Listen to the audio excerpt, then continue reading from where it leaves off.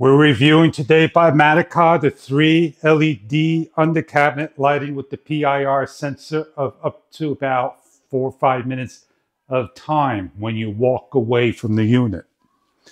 As the unit came on, I'm not in the trigger zone. You see me making the video, the trigger zone as soon as I walk in the door. What we want here is to have it triggered when we're near the counter and nowhere else, so this way we can work over there. And I'm going to show you how to make that install happen. I'm testing my zone out by walking back and forth, seeing where it's going to trigger. As I get closer and closer, it won't trigger anywhere behind here.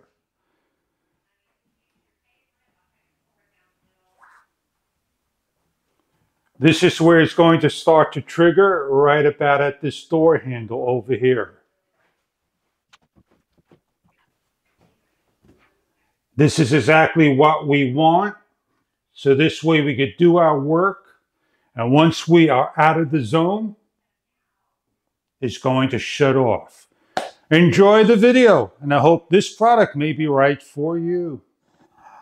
Hi, ladies and gentlemen, we have here our number of lights, battery operated, underneath the counter that simply can be detached.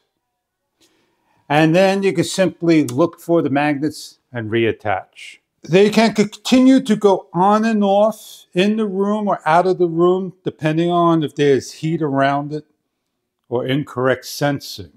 If you went to grab it and it fell, the chances are that it can slide open like so.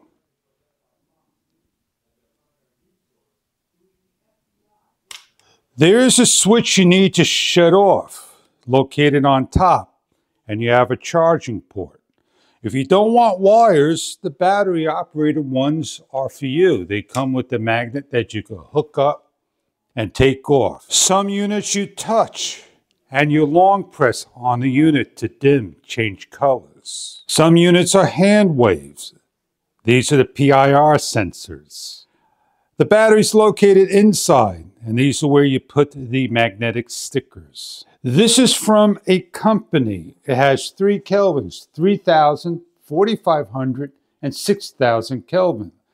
They come in a 2 LED strip or a 3 LED strip. If you get a 3 LED strip like so, you cannot continue on to a 4th LED light. Yes, you can by simply unplugging and buying another kit. With the kit, you get a 4-foot cable. So if one cable is shy or the other is shy to where you need to put, you put the extension on.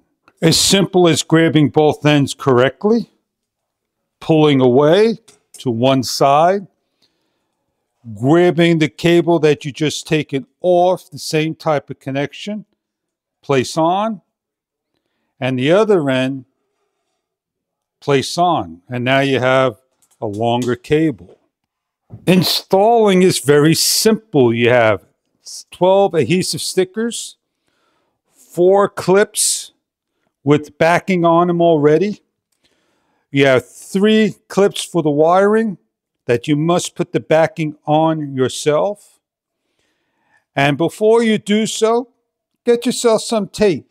Decide where you want to put the PIR sensor. If you have something magnetic, it will stick.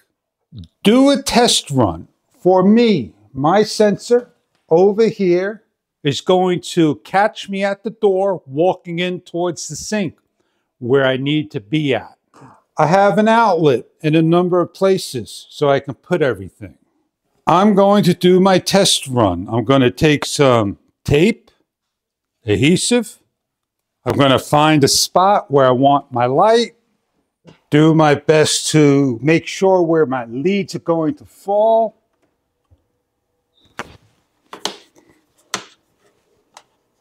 And stick up my last one. And make sure the cable leads fall correctly where I need to put my sensor. I have an outlet behind the range So if I want to hide my wires, I could simply dress it up like so. Temporarily going to stick it into this outlet,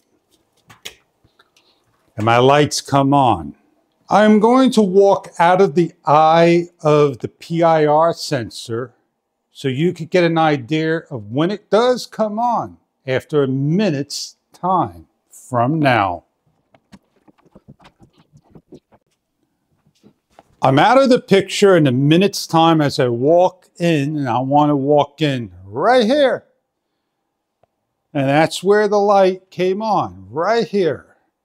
And that is perfect because when we get over here, everything is well lit up, the whole area. And that's exactly what we want underneath of the cabinet. If I don't want this cable as long and want the light short, which would be better, I simply just again take everything off and then just simply dress up on the corner. I could shift things down just a little bit the way I want.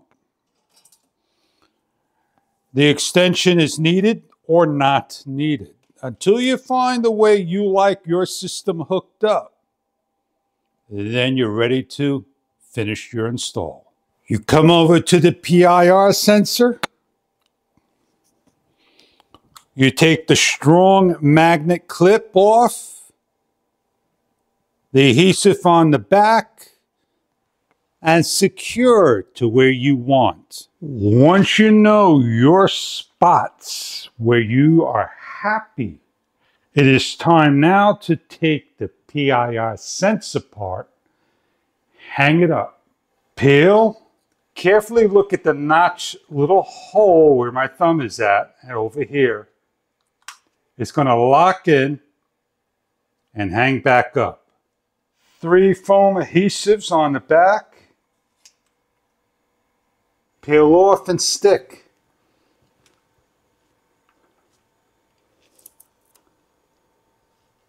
Each light gets a red sticker. Place one on each corner and one in the middle. With each end tip, peel off the red. You're going to level, centered, and start to stick down. Apply pressure for 30 seconds on each end and the middle, like so. You're left over with the spare set, a clip or two. If you don't use, put away with your cable and extension. Go over the instructions if you're unclear. You get to learn your unit as the instructions are very easy. Remember not to dispose in fire, immerse with water, clean with a wet towel, damp, dry off when in the off position. Congratulations, you successfully installed your corded LED lights under the cabinet. No longer have to worry about recharging over and over and over again. But battery operated lights can be put anywhere as well as corded lights. After a minute's time, up to 5 minutes, the lights will go off.